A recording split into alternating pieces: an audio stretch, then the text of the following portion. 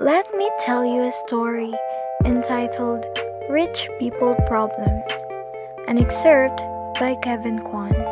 Bettina Ortiz y Menia is a former Miss Venezuela, a Miss Universe runner-up, and a wife of Herman, a Miami auto parts tycoon. She always gets what she wants, especially when it comes on sitting on her desired table. But she's not accustomed to waiting. She went to her favorite lunch spot at Sip Sip on Harbor Island and wanted to sit on the corner table on the terrace. She wanted to sit on one of the comfy orange canvas director's chairs. But there was a large noisy group taking up the entire terrace, and they didn't seem in much hurry to leave. Bettina glared at them and started to judge them on how they look. She said, "Look how tacky they were. The woman overly tanned, wrinkled and saggy. None of them properly lifted or botoxed." She felt like walking up to them and handing them a dermatologist's business card.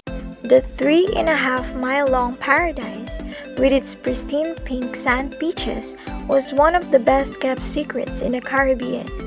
A haven for the very rich filled with quaint little wood houses, painted in shades of sherbet, charming boutiques, chic oceanfront mansions turned into inns, and 5-star restaurants to rival St. Bart's. Tourists should have to take a style exam before being allowed to set foot on the island, said Bettina. Feeling that she had been patient long enough, Bettina stormed into the kitchen. She complained to the woman with a shock of pixie-cut blonde hair manning the main stove. "Sorry, Bettina, it's been one of those days. The party of 12 on the terrace showed up first just before you did," Julie replied as she handed off a bowl of spicy conch chili to a waiting server.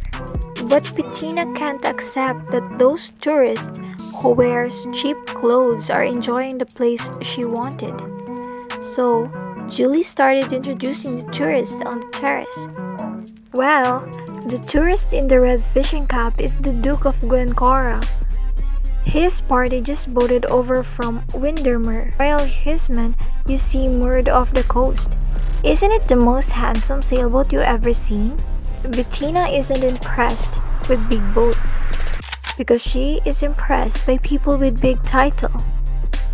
From the kitchen window, she surveyed the party assembled on the terrace with new eyes.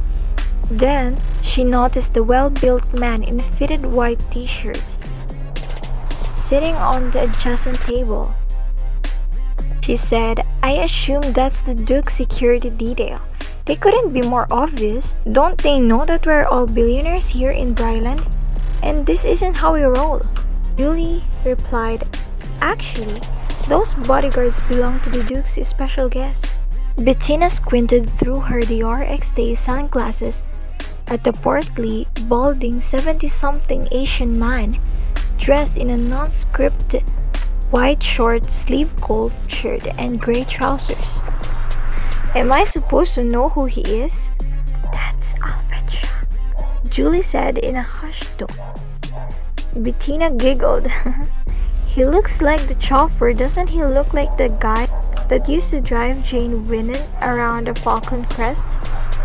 Julie, who was trying to focus on searing a cut of tuna, a perfection, shook her head, a tight-lipped smile. "From what I hear, that chauffeur is the most powerful man in Asia." "What's his name again?"